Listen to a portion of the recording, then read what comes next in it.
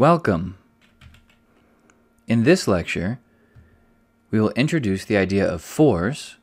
We will discuss different types of quantities, namely scalars and vectors. We will deal with adding and subtracting vectors. We will tackle the idea of the net or the total or the resultant force. And finally, we will discuss Newton's first law. Force. What is a force? It's rather intuitive in its definition. It is simply a push or a pull. You can even consider Star Wars as an example, as shown in this picture. We take this hand, so this person is pulling on a handle that's connected to a spring. This would be considered a force on that spring. The pull on the system, which is the spring, is the force. We have this person pulling a cart with a force in some diagonal direction. We could have some football player applying a large push to the football, and that would also be a force. Types of quantities. We have scalar and we have vector. These are the two types of quantities we will be looking at today, and we will use these throughout the rest of the course. A scalar quantity is any quantity that is fully defined by only a value. Examples are mass, temperature, speed, and volume. Conversely, a vector is any quantity that is fully defined only with both value, or magnitude, and direction. Examples are force, velocity, and acceleration. So let's talk a little bit more about these. Force, I can apply a push or a pull in a specific direction. So force has some value in some direction, so it is considered a vector. Whereas temperature, if I tell you it is 30 degrees Celsius outside, I cannot tell you it's 30 degrees Celsius up or down. Rather, I could tell you that, but it wouldn't mean anything. So temperature is a scalar value. It is fully defined only by the value associated with it. No direction needs to be associated for temperature as a quantity to be fully defined. Hence, it is a scalar quantity. Let's talk more about vectors, specifically the notation. One notational example is that if you have a quantity, let's say force, since we introduced force a few slides ago, we can put an arrow over the F, the script F, to indicate that we are discussing a vector quantity. This is a perfectly valid representation. There is another way to represent a vector, which is simply the bold face. To use bold font and unscript or unitalicize that symbol is another way. Both of these are acceptable. The latter is typically considered to be cleaner and is often used in textbooks, and it is the convention I will stick to throughout the rest of this course. However, you may see the arrow over different quantities, different symbols to indicate vectors in whatever textbook you are using, and if you are following along in Conceptual Physics, you may see something like that in there as well. And be careful not to be confused with the arrow and simply a line or a bar. A bar over a quantity often indicates an average, whereas an arrow often indicates a vector. But anyway, again, I will, at least in my lectures, stick to using a boldface font to represent vectors. Now in vectors, when using vectors, direction is indicated by mathematical signs, so positive or negative. What do I mean? Well, we can pictorially represent vectors simply as arrows, and so the direction is indicated by which way the arrow is pointing. However, if we're dealing with the algebraic representation of vectors, then the sign is indicated by positive or negative. Let me try to give an example of what I mean by that, and then we will tackle more in our actual example problems later. Let's draw a coordinate reference frame. We have x on the horizontal axis and y on the vertical axis. Let's draw a vector. Let's call this force 1. Now, the arrow is pointing in the positive x direction. And so if we were to algebraically write this, we would write something that is positive in the x direction. Again, I will give more examples later. Now, force 2 is pointed to the left, which based on the convention established by this coordinate frame that I've drawn is negative. So it's in the negative x direction. Now you can pick whatever convention you want when you start a problem. I've chosen this one for this example, and I will often choose this one for the examples we do in this course. You can also pick here another example of F3. Now, this one is more interesting because the arrow is not perfectly along the x direction, nor is it perfectly along the y direction. It is at an angle, meaning it is partly along the y and partly along the x. And we can see by how it looks that it's kind of left facing along the x-axis and upward facing along the y. So it has a piece of itself pointing to the left along the x-axis and a piece of itself pointing upward along the y-axis. What does that mean? It means that F3 is negative in the x direction because, again, it's pointing to the left in that component, and it's positive in the y because it's pointing up. So it's pointing left and up. Therefore, it's negative x and positive y. Similarly, we have another vector, F4, at an angle. It is pointing left, just as F3 was along the x direction, but it's pointing down now along the y direction. So it's partially left and partially down, and based on our convention and our reference frame that we've made, that means it's negative x and negative y. And we will see more of what this looks like when we do some example problems later. Vectors are added by connecting the head of the first to the tail of the second. Now, in the context we're looking at here, we're talking about pictorially adding them, which is often very useful. Let's begin with V1. Now, I've just chosen a different symbol to represent the vector. Doesn't matter which symbol you use, at least right now when we're just using arbitrary vectors. And let's add this V1 vector to a vector v2. And as it's already been stated, we take the head of the first and we connect it to the tail of the second. And that will yield, if we add those two together pictorially, this will produce the resultant vector, the total vector, the net vector, whatever you want to call it. And as we see here, this pink arrow, which I've denoted as V3, is simply the sum of V1 plus V2. And so you see the pictorial representation with the arrows and the algebraic representation in the equation. Now what about subtraction? Vectors are subtracted by connecting the head of the first to the tail of the flipped second. Now you know that subtraction is essentially adding the negative, and that's the same here. We're adding the negative of the second vector. So let's start again with V1, and we're going to subtract from it V2. But subtracting V2 is the same as adding the opposite, so we just flip the arrow. Notice that the arrow is flipped. So we have a negative V2, we're subtracting V2. If I want to add the negative of that, it is simply this. Now, once again, we connect the head of the first vector to the tail of this now flipped second. What does that look like? It looks like as it is shown here. The pink arrow is the resultant vector, or the total vector, or the net vector, whatever you want to call it. So V3 equals V1 minus V2. Now let's do an example problem. So practice problem number 1. Two groups are pulling on a solid block. The group on the right is pulling to the right with a force of F1 equals 10 newtons, and the group on the left is pulling to the left with a force of F2 equals 7 newtons. Now, let's look at how I wrote these quantities. Notice that I did not write F1 or F2 in boldface font because I'm only giving the value of the force here. I've mentioned nothing of the direction, at least in the mathematical form. I've told you which direction the force is applied, but mathematically, I'm only giving you the value. And we'll show how that works in mathematically when we go through this problem. So now force 1, now I'm using boldface because we are denoting a vector, is to the right. So I'm using the pictorial representation, using this arrow to the right. And F2, as mentioned in the problem, is to the left. Now what is the purpose of this example? Well, we want to find the net or the resultant force on the block as applied by these two groups. So in order to do that, we must establish a reference frame. This should be one of the first steps you take when solving any problem. You want to indicate to yourself and to anyone who comes after you to look at your work which direction you are considering positive, both in the horizontal and in the vertical. In this case, positive x, which is the horizontal, is denoted as rightward, and positive y, which is the vertical, is denoted as upward. And the opposites of that would therefore be the negative. So let's work through this.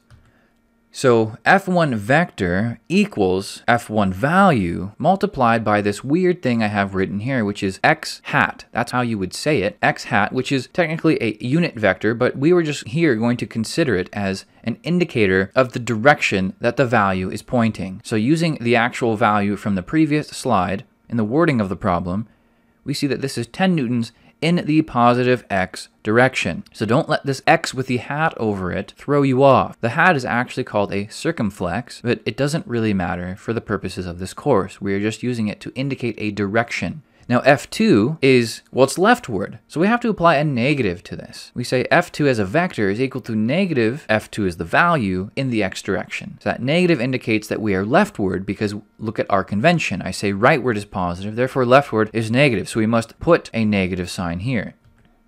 And we plug in our value, given on the previous slide, of 7 newtons. So we say, okay, we are applying 7 newtons, which is, Newton, by the way, is the unit of force in the system of international units. So we're saying here that we are applying 7 newtons of force in the negative x direction by group 2.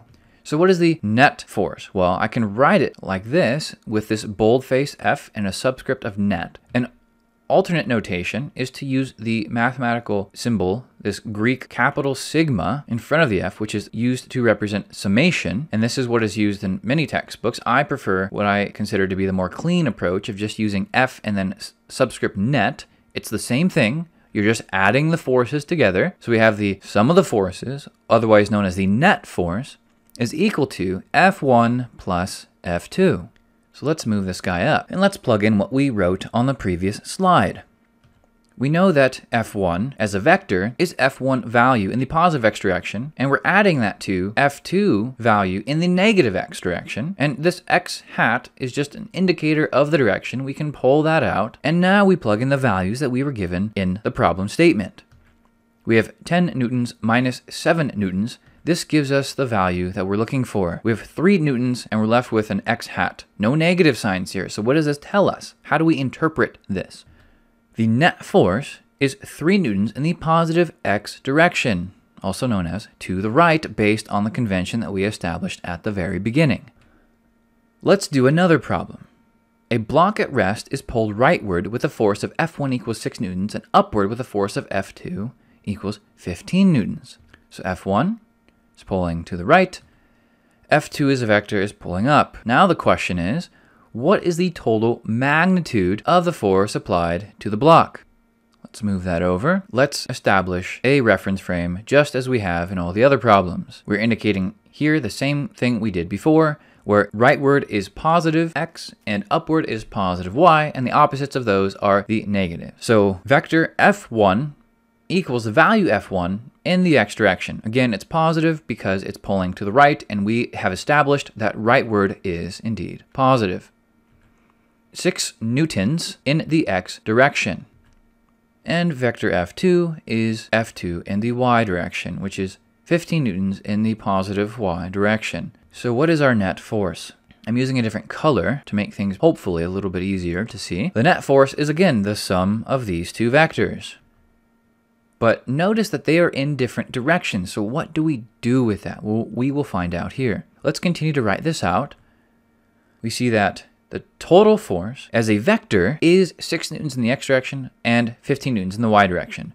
Now, if we were asked just for the total force as a vector, this would be the answer. So this is actually the total net force, but we've been asked for the magnitude of the force, which is a scalar quantity. So we have to do something else with these values. Let's see what we have to do. We rearrange our vectors. We add them pictorially. We have F1 in the rightward direction, F2 in the upward direction, and F net connecting the two vectors, adding just as we've seen already in this lecture. But how do we find the magnitude of the net force? Well, if you'll notice, this is a triangle that is here on the screen. And what kind of triangle is it? It's a right triangle where F1 and F2 are 90 degrees relative to each other. So we can simply apply the Pythagorean theorem to get the magnitude, which, just as a reminder, the magnitude of a vector is simply the length of that arrow in the units that we are using. And here we are using the units of newtons because our vectors in this particular case are forces. So what is the Pythagorean theorem? Well, you probably remember that it's a squared plus b squared equals c squared, at least in the form that you've likely seen it. And you can say otherwise it's c squared equals a squared plus b squared. It doesn't really matter. So what is our c squared? What is our hypotenuse in this example? Well, our hypotenuse is f net, and our a's and our b is F1 and F2. So we can write this. F net squared equals F1 squared plus F2 squared. You notice these weird bars around the quantities. That is a way of representing the magnitudes of these vectors. So we can remove the vector notation. We can remove the boldface and simply write it like this to indicate we are simply now squaring all the values of the forces. We don't care about the directions in this particular case. There's a deeper explanation for why this works the way that it does, but we will not get into that in this course. So we have a simple algebraic expression. Let's solve for F net because this F net, this magnitude of F net, is what we want. So we take the square root of both sides, and we don't worry about the negative root because in this context, this physical context, we can't have a negative value of force. We can have a negative if we're indicating direction, but we've been asked for the magnitude. We can't have a negative magnitude of force. That is unphysical. So when we take the square root of both sides, we do not want the negative root. We keep the positive root only. And we plug in our values, and we get roughly 16 newtons. And so this is the answer that we've been looking for. Now let's talk about Newton's first law. Newton's first law. Every object continues in a state of uniform speed in a straight line unless acted upon by a non-zero net force. This is referred to as the law of inertia. Inertia is the tendency of an object to resist any change to its state of motion. So it's important to note that inertia is not a force. Inertia is a property of matter. Anything with mass, any matter in the universe, has an inherent tendency to resist any change in motion. If it's going in a straight line, it wants to go in a straight line. If it's going up, it wants to go up. If it's going down, it wants to go down. And Newton's first law is just a law of inertia, and he states it in a slightly different fashion than those before him, such as Galileo, but it is effectively the same thing. So again, inertia is a property of matter. It is not a force. Let's look at this example. So you throw this ball, and let's pretend that after you throw the ball, there are no more forces acting on it. No air resistance, no gravity. What would happen to the ball if there were no forces on it after you throw it? Well, it would simply go in a perfectly straight line, because an object will continue in whatever path it's going unless acted upon by some external influence or some external force. Let's instead apply gravity. Now this is a more familiar situation to us because we live, of course, on a world with gravity. Well, the path will take a curve. The ball will take a curved path now because there is a downward gravitational force applied to it after you throw it. And so we see when a force is applied, the direction of the object, or otherwise the state of motion of the object, does indeed change. Let's take a different example. Let's ignore friction here and say that we roll this ball down the ramp onto a flat runway. If there's no friction, and therefore no external force, at least in the direction this object is moving once it's on the flat runway, what happens to it? Well, it simply keeps going. It will go indefinitely until some external force acts on it, until friction comes into the picture, or I reach down and I push on it myself. Let's take another look. This time, let's have the ramp end. So we have a downward slope at the beginning and an upward slope at the end. We are again going to ignore friction, and it still stops. So we ignore friction, but it still stops. So what is happening? Well, the ball begins to move upward. And if it moves upward, we know gravity is pointing down. So if the ball begins to move upward, it is now experiencing a conflicting force downward, which will bring it to a stop. Gravity will not stop the ball's motion while on the flat land or the flat runway because gravity is acting completely perpendicular to the ball's motion. Gravity is down, the ball is moving to the right or to the left, in this case to the right. There's no force acting on the ball along its direction of motion when it's on the flat runway. But as soon as it begins to move up the ramp, now it runs into some sort of resistance. So in summary, we discussed the idea of force, that force is a vector quantity that is simply considered to be a push or a pull. We discussed two types of quantities, scalars, which are defined fully by just a value, and vectors, which require both value and direction to be fully defined. We algebraically and pictorially added and subtracted vectors. We found the net force in two examples, and we discussed Newton's first law. I'll see you next time.